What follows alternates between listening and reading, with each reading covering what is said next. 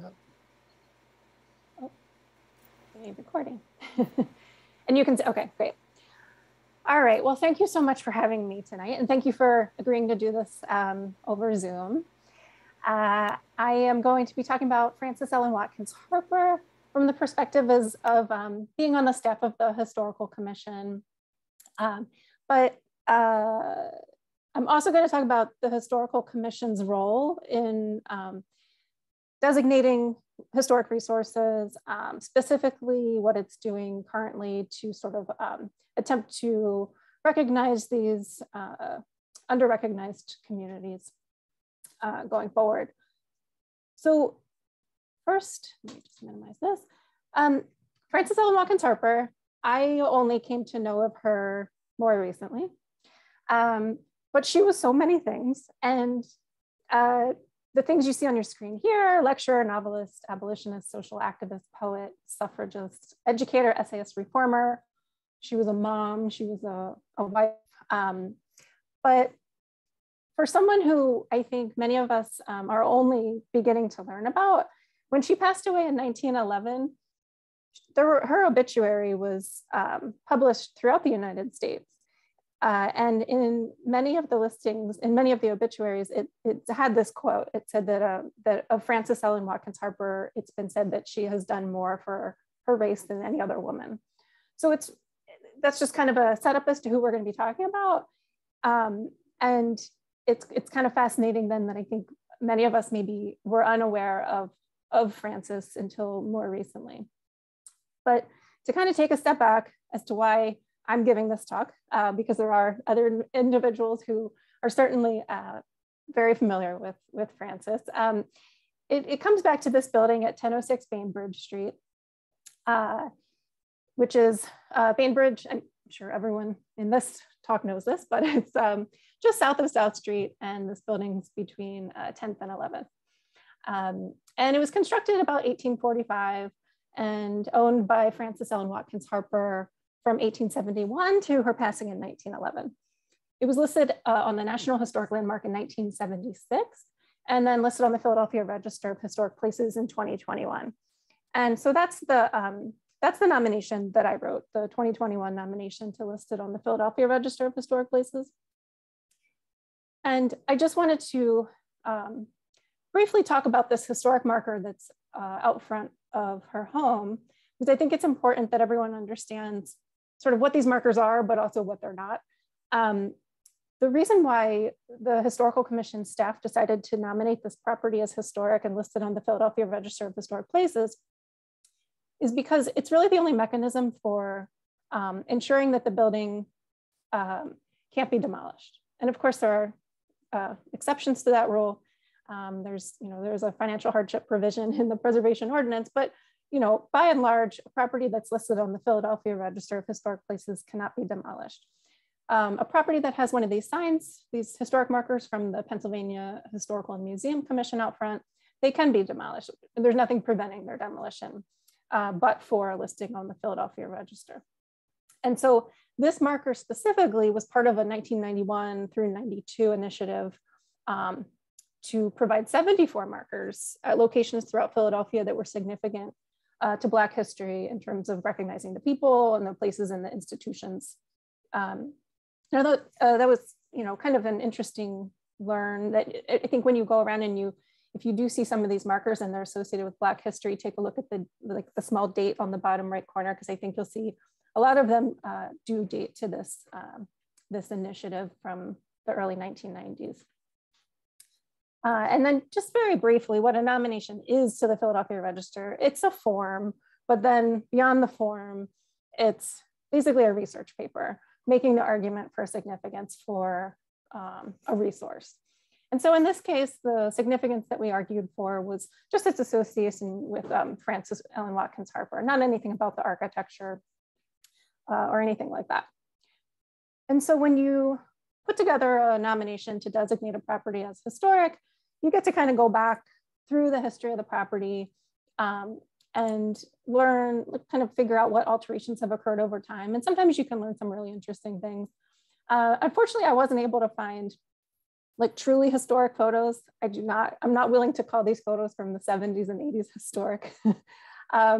But what we do learn when you go through the photos and you go through the zoning archive is that, and the building permit abstract that we happen to have access to in our office for this property specifically, was that in 1923, the building's listed as vacant and they are going to install a storefront so that it's a new use as a store and a tenement dwelling above, as it's referred to.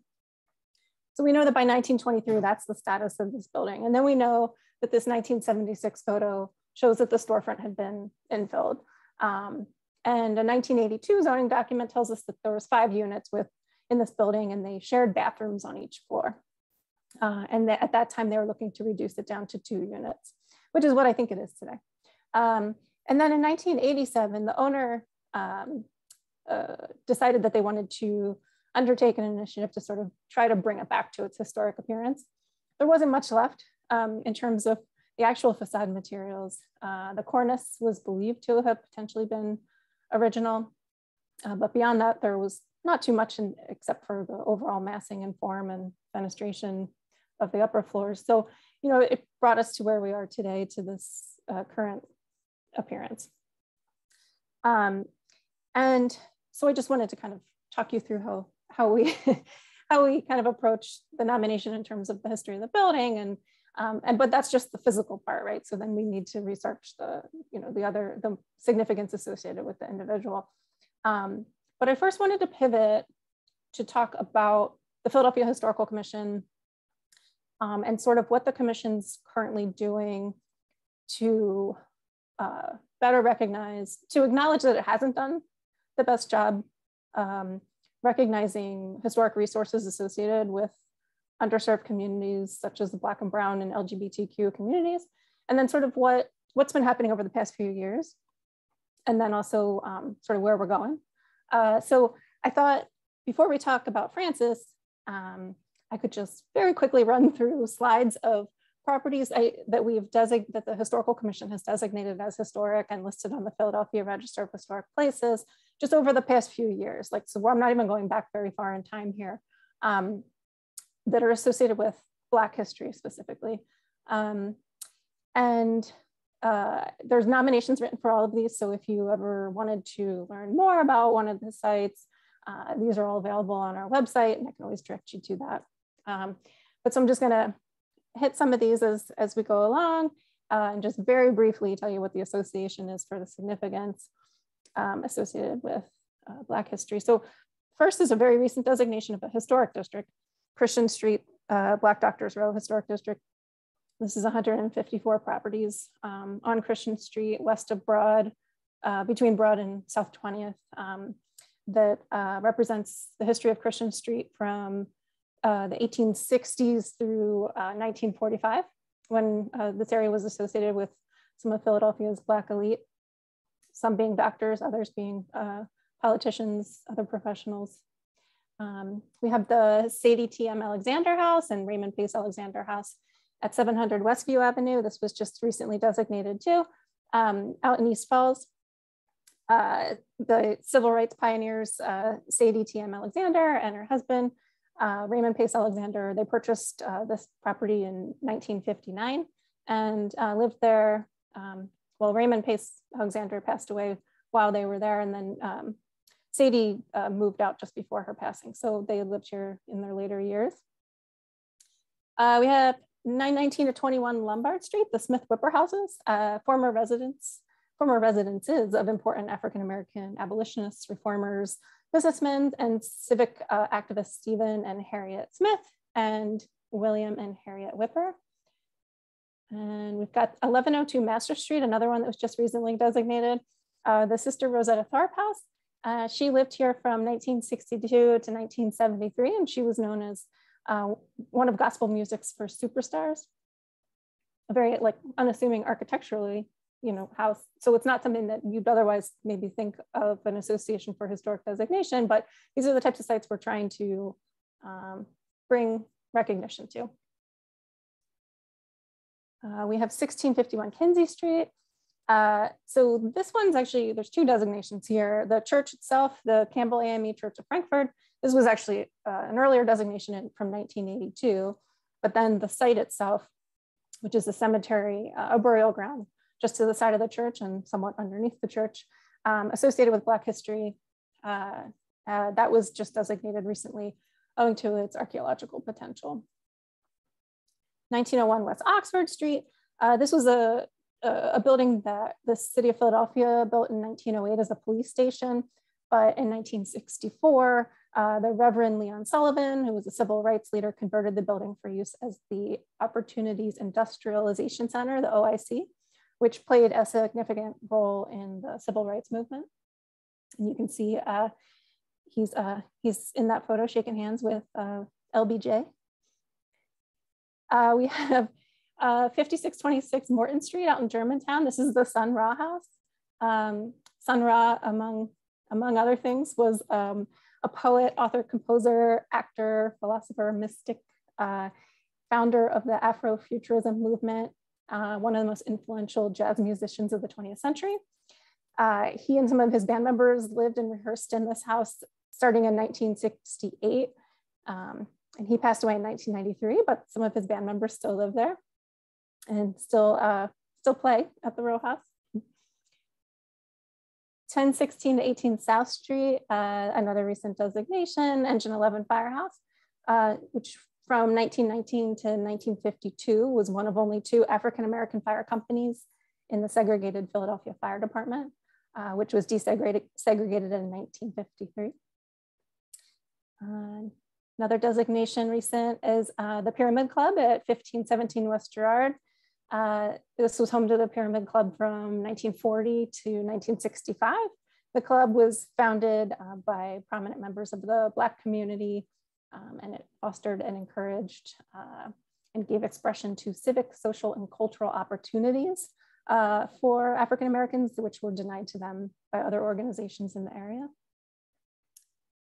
1801 Meadow Street, the Free Burying Ground of Frankfurt. This is actually also two designations on kind of one site. So the burial ground itself in the black and white photo is contained within the white fenced area. It's now a playground, the Wilmot Park Playground. But we recently designated, the Historical Commission recently designated that site for the association with the Free Public Burying Ground. There's really no record of disinterment of the Black individuals who are buried there. And then the school itself that you see there in the historic photo, this was designated back in 2016, and that's the Wilmot Public School, which was intended specifically and exclusively for the education of Black children. The Pearl Bailey House at 1946 North 23rd Street was the family home of actress and singer Pearl Bailey, who described it in her autobiography as the house where her career started. 5706 Germantown Avenue is associated with John S. Trower. He was a caterer, businessman, philanthropist, real estate investor, and restaurateur. And he was locally and then also nationally significant. This is out in Germantown, obviously. Sigma Sound Studios at 210 to 12 North 12th Street. This is a really fun nomination to read if you're interested in music history. This was home to Sigma Sound Studios, one of the most influential recording studios in America in the late 20th century, and the birthplace of the sound of Philadelphia, or Philly soul. Pretty unassuming building now, but has quite a history to it.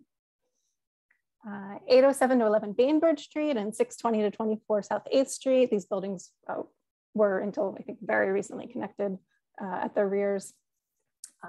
This was the Church of the Crucifixion and Parish House, and associated with Archdeacon Henry L. Phillips, who began his ministry in 1877 and turned the Church of the Crucifixion into a leader for social outreach in the surrounding Black community. And it was an early provider of shelter and refuge for some of the city's poorest Black residents who were able to benefit from the church's mission work. Almost done with this list, but I just think it's important to highlight these. 915 to 25 Bainbridge Street. This is the Institute for Colored Youth. now I think condos. And this was one of the first schools to train Blacks for skilled trades and teaching.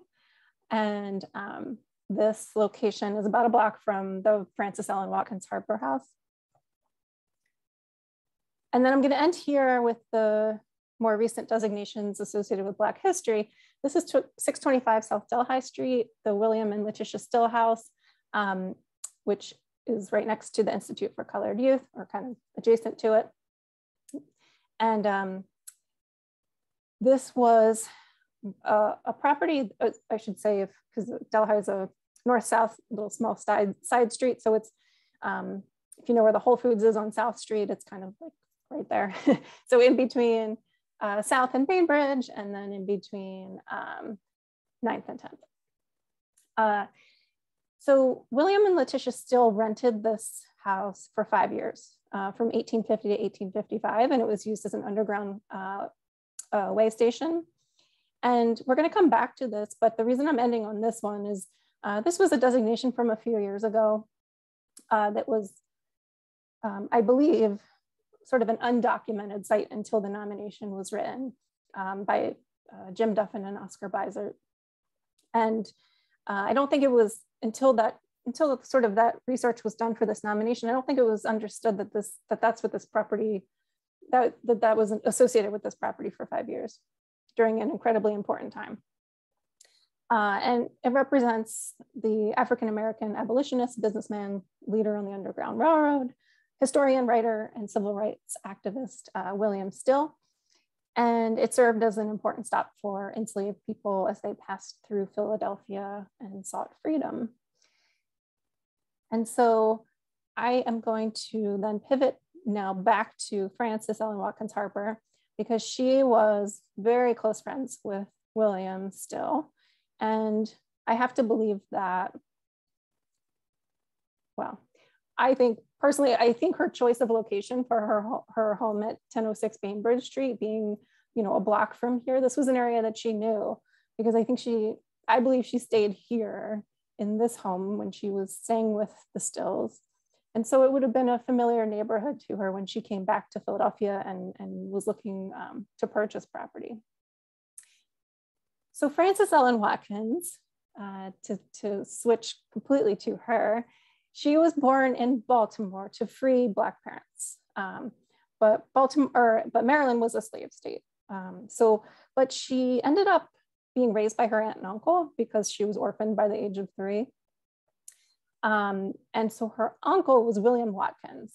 And this is like really critical to Francis's development and who she became, because William Watkins was an outspoken abolitionist. He organized a Black literary society, and he established the Watkins Academy for Negro Youth, which Francis attended until she was 13 years old. So she was getting an education. She was, you know, a Black female getting an education when other children were, you know, even white children were not getting an education. And she was surrounded by sort of this environment of, you know, of this anti-slavery, the importance of literature, and the importance of education. So I think that really, you know, kind of shaped who she became. So she's pretty impressive in this. She's in her early 20s and she has her first publication as a Black female at this time. It's a collection of 20 poems called Forest Leaves. There's a little debate among researchers as to exactly the year that it was first published. It had actually been missing until a student was working on a dissertation and found it at the Maryland Historical Society, a copy of, well, this copy of it. And so it was sometime in the late 1840s that she published this. And it's more or less like a pamphlet.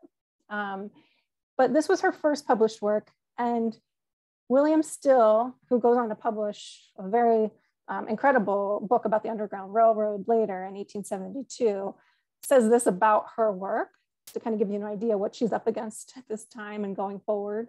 It was that, quote, the ability exhibited in some of her productions was so remarkable that some doubted and others denied their originality.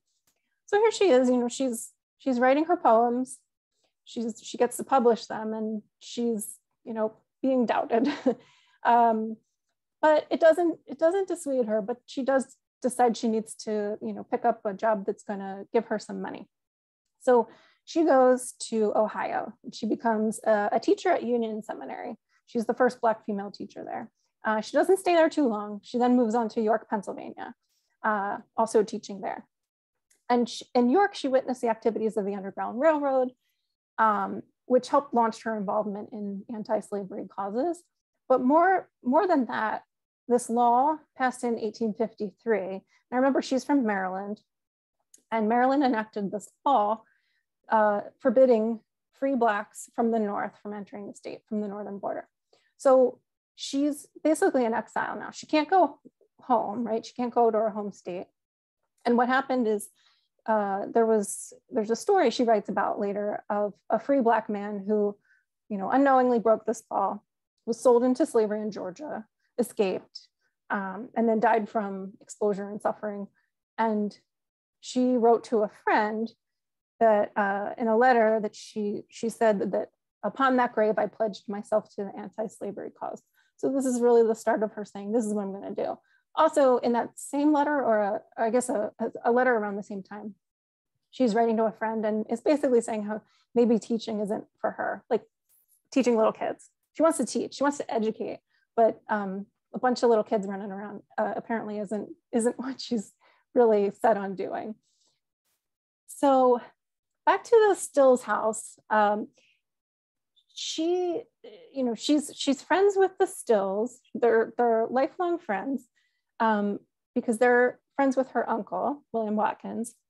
And the Stills rented this property from 1850 to 55, like I said. And more recently, it's been documented as an Underground Railroad way station. And she stayed with the Stills in the early to mid 1850s. And I know that, you know, there was the Anti-Slavery Society building where the Mint is now. But I know that it's said that she visited there and read all, you know, all the literature that was to be read there. But given that this was a place where they housed people, I think it's probably likely that she stayed here too, and that you know, kind of led her back to this area in later years. So William Still publishes this book in 1872 called The Underground Railroad. And this is, I mean, maybe everyone here has already read this. I'm just preaching to the choir, but it's fascinating. And it has 26 pages dedicated to telling Frances Ellen Watkins Harper's story. And because he chose to publish so many of the private letters that she wrote to him, it gives us this great insight into who she was and what she was up to and what she was thinking that we wouldn't have had otherwise. And he even admits, he's like, these weren't really meant for, you know, these weren't meant to be shared, but he does. And I love that because it allows us to really understand where she's at. And I would say that, you know, if you want to be exposed to sort of exactly her mindset, just look at those 26 pages at the very end of the book to really get a sense of her. And let's see. So moving on back to her literature. So at this time, so Frances, she's writing and she's publishing, but she's also lecturing. So she's traveling around and because she's hired as a traveling lecturer by the Anti-Slavery Society of Maine. So she's traveling throughout New England and Canada at this time because this is, you know, pre-Civil War. So she's doing the traveling. Sorry, I'm making sure I hit everything on this slide. Okay, so around this time, she publishes another pamphlet, which is called Poems on Miscellaneous Subjects. And the topics that she covers in her poetry and in this specific pamphlet, she's talking about slavery, gender, religion, temperance, and poverty, she's touching on all these heavy subjects. But it was reprinted 20 times and she sold thousands of copies. So she was able to donate portions of the sales to the Underground Railroad. And actually, if you if you look back in William Still's book and you read her letters, she's in a lot of the letters, she's talking about, the small amount of money that she's enclosing for him, for the Underground Railroad cause. And some, one letter, it's $2.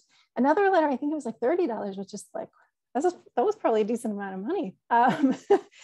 And that's because she's giving these lectures. She's highly sought after. Right after this publication, this was like really what launched her as a known name at the time.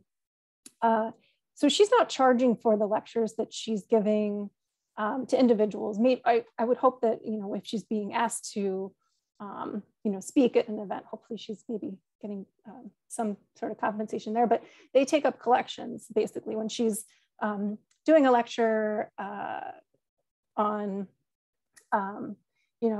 elevating the race and the importance of education.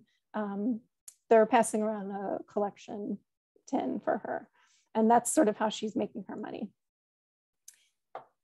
So then she goes on to publish the first short story by an African-American woman in the United States called The Two Offers. And the story itself is basically two cousins discussing two marriage proposals and discussing sort of the pros and cons of each one.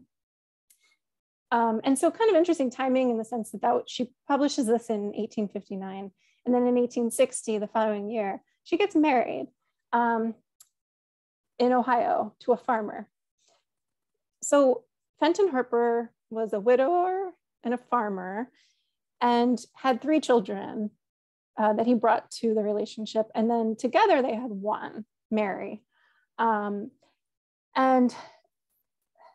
so they get married in 1860 in Ohio, and Frances basically then stops touring and decides like this is her new lot in life. She's a mother, she's a homemaker.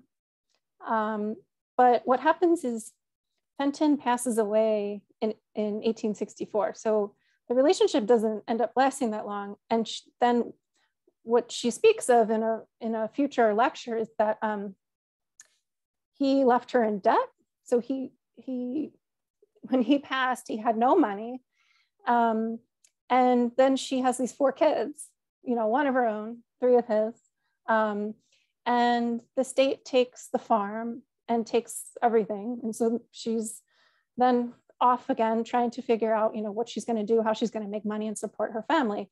It sounds like she got the 3 kids of Fenton's to live with her in-laws. So, that's taken care of. And then Mary, her biological daughter, stays with her. And so she goes back out onto the lecture circuit. And post-Civil War then, she starts lecturing in the South, except 2 states, she says, Texas and Arkansas are the 2 states she's not talking in. But she's warned that it's dangerous, and she's still going. I mean, when you read her letter, she's away for, this is years where she's, I spoke tonight at this place. I spoke last night at this, I spoke twice today. I lectured to an audience of both Black and white people, and she's really well received. And she doesn't seem to be scared off by any warnings of, that it could be dangerous for her depending on where she is down South. But she talks about the importance of being self-sufficient, and specifically owning property if you can. Now that if you're no longer a slave and you can own property, she speaks of the importance of this, so that you have something that you can rely on. And so it's interesting then that I think at some point she needs to decide where she's really going to set up shop, right? Because when she's lecturing, she's just staying at different places offered to her by the people who are asking her to speak. So in 1871, she decides to come back to Philadelphia, and she buys this property at 1006 Bainbridge. She pays $2,266.67, very specific. But it's interesting because I think we know this as the Frances Ellen Watkins Harper House, but when you look at the census records, she's never here in that snapshot of time, once every 10 years at a very specific moment. And I think it's because she's always out touring. She's on this lecture circuit still for years. And so I think she has this as her home base, as her headquarters, but she's renting it out. And she's renting it out to friends and family, it seems. So so she buys it in 1871. In the 1880 census, her daughter Mary is renting the property, is listed as being renting the property with Mary's husband and one daughter. And then the 1890 census, we don't have that. The 1900 census then shows that a widowed Mary, her daughter is now widowed and is renting the property, and she's got 5 children. And then the 1910 census, which for reasons that I'll get to in a couple of slides, we know Frances wasn't living at this physical place. It shows that it's being rented to a Henrietta and Lucinda Johnson, which is it seems to be a Black mother-daughter pairing, from what I can tell from the census records. And I suspect there may be some friendship or otherwise relationship there. And so I don't doubt that Frances used this home when she was in Philadelphia, given that it had so many rooms. But it's just interesting that when we go back and we look at the official every 10-year documentation of who's here, it's not her, but it is people associated with her. And we do know from the deeds that she did truly own this property for those 40 years. And then just to kind of give a sense of the neighborhood, because we're looking at this photo here, and we know this. But from around Frances's time being there, and this is from 1918, so a little after she passed away, but this is across the street. This is a building across the street that the caption says it's a 5-room house, now a tenement. And then the caption also says one result of the present housing shortage, from Temple Urban Archives. And then a block away, this is another view. This is a Bainbridge Street between 11th and 12th.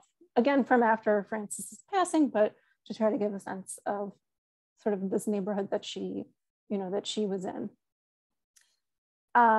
So she goes on to then publish a book called Poems, different than Poems on Miscellaneous Subjects. So this Poems was one that was reprinted multiple times. And what I really like about this title page specifically is that she's using the 1006 Bainbridge Street address, which gives us one more tie to connect her to this physical property. But she spent the second half of her life and career, so she's headquartered in Philadelphia, and she's advocating for equal rights, job opportunities, and education for Black women through her lecturing and her writing. And she used this time to publish even more collections of poetry. So she has poems, she has Sketches of Southern Life in 1872, which chronicles Reconstruction. And then she has a few others. I'm not gonna be able to, she did a lot of publishing, and we'd be, this would be a much longer talk if we could delve into all of her pieces of writing. But one that I do want to just talk about just very briefly is Iola Leroy. So she published this novel, Iola Leroy, or Shadows Uplifted, in 1892. And this is considered to be one of the first novels published by a Black woman in the United States. So again, she's just, adding to her significance, as we know it now, as someone who's extremely significant in literature, in the field of literature. I mean, not even counting her being a Black female. But so Iola Leroy tells the story of the struggles of being orphaned, searching for work, experiencing racism, and it weaved together these issues of racism, sexism, and classism in ways that they hadn't really been recognized truly yet as like intersecting issues. And in case you thought like maybe she was like taking it easy and not doing much, she was involved in so many organizations. And just to kind of like highlight a few, during the second half of her career, she's co-founder and vice president of the National Association of Colored Women's Clubs. She's director of the American Association of Colored Youth. She's superintendent of the colored sections of the Philadelphia and Pennsylvania Women's Christian Temperance Unions. And then also you'll see down at the very bottom, the First Unitarian Church during the years that she was here in Philadelphia. It's interesting, she chose to join an integrated church rather than one of the many African-American churches that were, options at the time nearby. And apparently it's because the Unitarian Church aligned more with her views on equality for women. So that was, it's not to say, so she was still a lifetime member of the AME Church. She still apparently participated in educating their Sunday school classes, but for her own purposes, she chose the Unitarian Church. And then, so this is interesting, and one that, I'm not sure how significant it is, but I wanted to bring it up because we're, this is tour guides, and tour guides, I assume, would like places, like physical places to know about. So in the Mantua neighborhood, she purchased another row house in 1894 at 775 North 37th Street. And I only know of this because of her will. It's in her will, and we'll get to that in a couple of slides, but there's no documentation to show she ever lived here. I don't think she did, but her daughter Mary was living here when Mary passed away in 1908 at age 46. So she passed away pretty early. She passed away 2 years before Frances did. But so it seems like she purchased this to give Mary and presumably her children a place to live on their own. And so kind of incredible that, a Black woman owning all of this property. She owned these 2 properties, and it turns out, according to her will, she also had land in Ohio still, which I think it seemed like maybe based on, the research that's already done, it sounded like maybe that land had been taken away when Fenton passed, but based on her will, it sounds like she may have still actually had it. So she's advocating for the importance of being self-sufficient and sort of being an independent person, being able to you don't have to rely on someone else. And she's making all these moves to kind of ensure that that's how she can live her life. So in terms of other places, 1507 Pine Street, which is behind the tree here, 2 years before she passed, this is where she was living, according to her will. So she, I would have to assume that since her daughter had just recently passed, so she didn't have her daughter to help her, maybe, and I know that Frances was not complaining, but speaking of, her body starting to fail her, and she, she was obviously, getting older, much older at this time. And so perhaps she ended up moving in here with someone who was able to sort of do some caretaking for her. And then unfortunately, 2 years later, she passed away in 1911. And she was staying with her cousin at the time at 1809 Lombard Street, which unfortunately is a stretch of row homes that were demolished years ago. But she gave her cousin both of her properties. That's what this says here. And also all of her wearing apparel and household effects. And then she goes on to, donates a little bit of money to certain local organizations that she wants to support, in addition to a few cousins that she has remaining. But other than that, she doesn't actually have, if you think about it, she was an only child. Her only daughter passed away before her, so she didn't really have much remaining in the way of close family. So she's buried in Eden Cemetery. And I hear that maybe there will be a trip planned for this group out there. But Eden Cemetery was established in 1902 out in Delaware County. And it was initially a cemetery for African Americans who had been buried in cemeteries in Philadelphia that were being condemned by the city in the early 20th century. And so this was a real problem because it wasn't a very respectful way of these bodies were going to be treated. So this cemetery opens outside of the city because there's also, some legislation passed in the city saying you can't open any new burial grounds for African Americans. So they go outside of the city and to allow for the bodies that were buried in the condemned cemeteries to be disinterred and then reinterred here at Eden Cemetery. That was not the case with Frances. She was directly buried here, but her grave's marked with both of these headstones. So you have the well-worn pillar on the left, and then a more recently added marker on the right, which has, she's also buried with her daughter, Mary. You can kind of see that there. And the newer of the two markers is inscribed with an excerpt from Bury Me in a Free Land, which is one of her most well-known poems. And it just has the last 4 lines.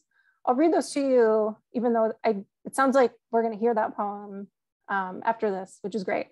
But I wanna just make the association with the burial and why it's, her epitaph is, I ask no monument proud and high to arrest the gaze of the passers-by. All that my yearning spirit craves is bury me not in a land of slaves. And so that's the language that's on her grave marker right there. So fast forward over 100 years, here we are. And, it's a really interesting kind of way that it's all happened, because what you hear of Frances Ellen Watkins Harper during her lifetime is that she was actually really well known, well respected. She was sought after. And then, there's a whole stretch of years where I think, we don't know, like she's not being taught. She's kind of dropped from the radar. And thankfully, I think, and it's the only way I heard about her is that she's coming back now, right? Like we're learning about individuals like Frances, and it's a great opportunity. I think it's so wonderful that we get to even have these conversations now. And so one of the newer things that is sort of even though she asked for no monument, proud and high, here's a monument which includes Frances Ellen Watkins Harper among 3 other men. This is called the Gathering at the Crossroads. It was installed in 2020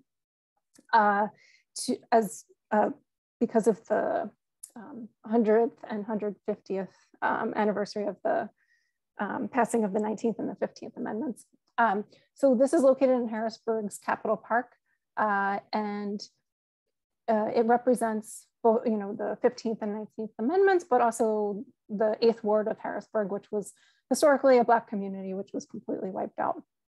And so this is an allegorical gathering of these 4 individuals to commemorate a time in 1870 when the 15th Amendment, which granted African-American men the right to vote, became federal law. And so you have 4 bronze statues here. So obviously you have Frances on the right. The other 3, it's Thomas Morris Chester, the first African-American war correspondent, Jacob T. Compton, a pastor and musician who helped President-elect Abraham Lincoln evade an assassination attempt. William Howard Day, the first African-American school board president and advocate for the 15th Amendment. And then our Frances. And I heard maybe you might be making a trip out to Harrisburg, so hopefully you get to see this when you're out there. Because there is a lot more to this. Obviously, there's the whole podium and everything that's inscribed on it, but we'd be here a really long time if we talked about all of that. And then the other thing that's a new thing that includes Frances Ellen Watkins Harper is this sculpture at the police station headquarters, the new police station headquarters in the old Inquirer building on North Broad. So this is 9 feet tall. it hangs in the window, and it's a replica of a police badge with the official city seal in the center. But instead of the two typical allegorical figures representing peace and plenty, it uses real historical figures from Philadelphia. So we have Lucretia Mott and then Frances Harper. Frances is on the right. It's called Let Love Endure is the name of the artwork.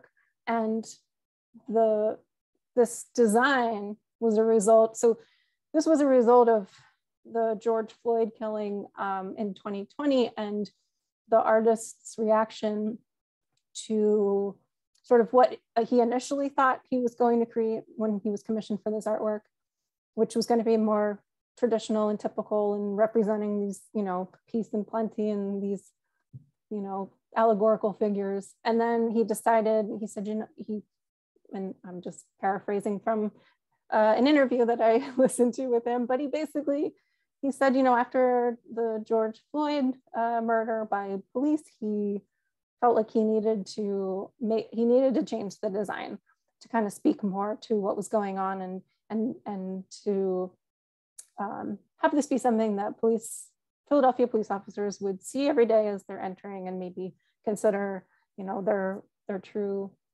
role here in the city. So that's apparently at the old Inquirer building, new police headquarters on North Broad. And then in terms of Frances's legacy, I guess I would say that I encourage you to seek out other resources if you find her to be a compelling person that you want to learn more about. We could only kind of scratch the surface tonight. She has a complex life story. She has so many pieces of literature that she's written that are well worthy of a read. And then I'd also say, you know, the nomination that I wrote to designate her property as historic was really a compilation of a lot of research that was already done. I feel like I brought very little new information to the table, except for maybe, you know, I didn't see anything before about the census records not showing her living there or that other property that she owned in Mantua. Other than that, a lot of the research was already done. A lot of it was done by, you know, Black women historians, Black poets. And so there's a lot out there for further review and reading and sort of digestion. And so, you know, in that vein, I would say at the top left here is a book called Discarded Legacy, Politics and Poetics in the Life of Frances E.W. Harper by Melba Joyce Boyd. This was published back in 1994, actually. It's a really interesting account of Melba Joyce Boyd, who's also a Black female poet, sort of her discovering Frances and her connection, you know, that she developed with Frances, and a lot of historical information in there, a lot of excerpts from Frances's writings and sort of interpretation from new eyes. And then another sort of angle that I would really encourage if you're into podcasts, it's only 4 episodes. I could have listened to a lot more, but this Finding Frances podcast, so this was just put out this year, I think. It's hosted by Kalela Williams, and she interviews some really fascinating people who are in one way or another connected with either you know, researching the history of Frances Ellen Watkins Harper, or are themselves Black female poets, or are, you know, Black female musicians or historians. So a really interesting, unfortunately only 4 episodes, but you'll get a really wide range of perspectives then if by listening to that, and you can find that online or on Spotify. And then just, you know, the bottom row here is some reprints of things that Frances Ellen Watkins Harper published that have been reprinted more recently to bring awareness to them, bring it to new readers. And then also some compilations of her poetry, like A Brighter Coming Day is the compilation, a more recently published compilation of her works that you can kind of read and get a better sense of those. And then finally, I'll leave us with this. I apologize that I've gone long. So the reason that I was brought here tonight to speak is being on the staff of the Philadelphia Historical Commission and authoring this nomination, but bringing it back to the Historical Commission for one moment, I would just hope that you all keep an eye out for this cultural resources survey that's going to be starting up fairly soon. This is an initiative of the Philadelphia Historical Commission and the larger Department of Planning and Development. And it's going to be eventually, once we kind of get the ball rolling on it, it's William Penn Foundation funded. Will be a community-led process to identify, survey, and document stories and spaces that represent Philadelphia's sort of untold community, like the communities that aren't currently being represented, but are very much a part of what we know of Philadelphia, right? So, and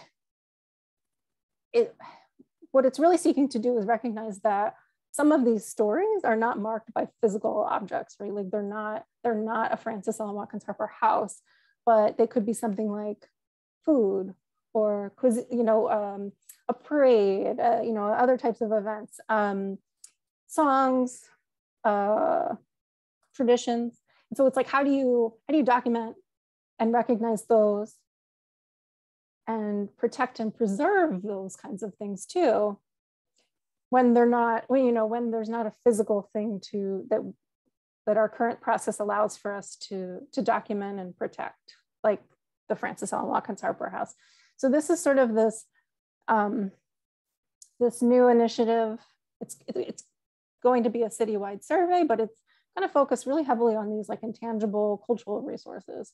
And so the website that's set up, this is not our actual Historical Commission website, but the website that is set up to kind of focus solely on the survey initiative is this phlpreservation.org that I put at the bottom. Right now, a consultant team has been brought on, and they're going to be starting like a pilot project to sort of see how this works. But it's something that I think just keep an eye out, because there's going to be more information coming about it, and hopefully ways that all Philadelphians can get involved. That's all I have. Thank you so much for listening. Cool. Thank you so much, Kim. I think before we go to questions, since Kim talks so much about all the literary works of Francis Ellen Watkins Harper, why don't we have Trenekia do her reading now? And just let me read you a little bit about Trenekia. So Trenekia Danielle has been acting since childhood. Her parents would say since birth. Oh, do you want to go ahead and unshare your screen, Kim? And then people can see her Trenekia when she's reading. Yeah. Acting led to her writing stories as well. Her first screenplay, IEP, was aired nationally in 2012 in the African American Shorts Film Program.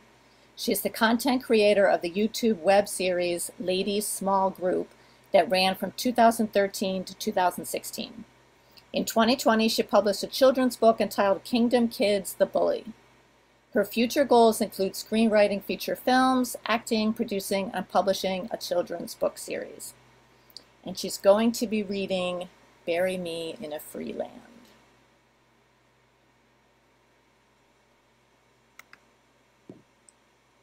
Make me a grave, wherever you will, in a lowly place or a lofty hill. Make it among earth's humblest graves, but not in a land where men are slaves. I could not rest if around my grave I heard the steps of a trembling slave. His shadow above my silent tomb would make it a place of fearful gloom. I could not rest if I heard the tread of a coffle gang to the shambles led, and the mother's shriek of wildest despair rise like a curse on the trembling air. I could not sleep if I saw the lash drinking her blood at each fearful gash, and I saw her babies torn from her breast like trembling doves from a parent's nest. And I shudder and start if I heard the bay of bloodhounds seizing their human prey. And I heard the captain plead in vain as they bound afresh his gaggling chain. If I saw young girls from their mother's arms, bartered and sold for their youthful charms, my eye would flash with a mournful flame, my death-pale cheeks grow red with shame.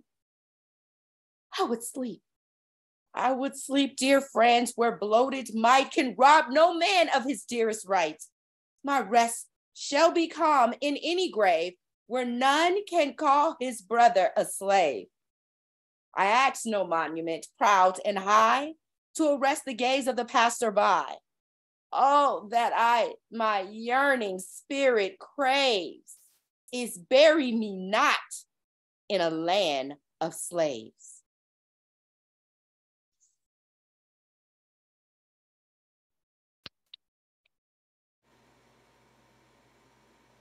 That was beautiful. Thank you. Could you give us the date on the poem and where it was first published? Do you have that, Trenekia?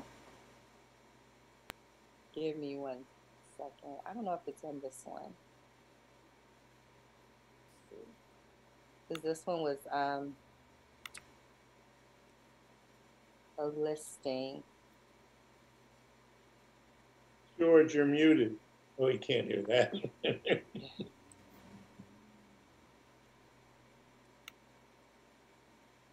Yeah, it's not on this listing, but I can get it for you. Cool. Well, thank you both, Kim and Trenekia. That was awesome. I had goosebumps the entire time. And then any questions, you can raise your hand or you can put them in the chat. I'll just read one here. Rick had a question. Do we know where William Still was living when Frances moved to Philly in 1871? That's a good question. I bet that it's in the nomination for 625 South Del High Street. But without knowing off the top of my head, sorry, I'm scrolling through the nomination to see if I can find it.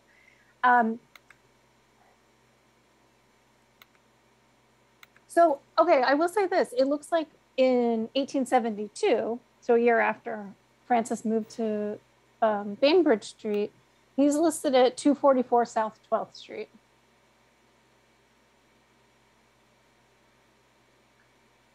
Which may be demolished.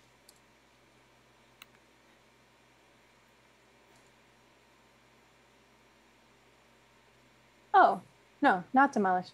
That's okay, that makes sense. So that's 244 South 12th Street is actually has the William Still marker out in front of it.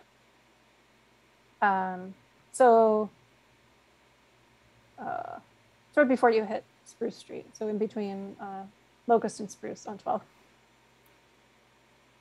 And Carla is writing that that is next door to where she lives, 244 South 12th Street. That's great. And in terms of the poem, Bury Me in a Free Land, what I have down about, so I believe it's from 1858 and was first published, written for the anti-slavery Bugle newspaper in 1858. But then, you know, republished. Frances had, it was interesting. I mean, and I don't know, I'm not a literary expert by any stretch, so maybe this is commonplace, but apparently she kind of, I don't want to say she recycled poems, but she republished some of her works in later publications and adapted. She changed some of the language. She would update it. She would give something a new title, but parts of it would be something that she had published earlier in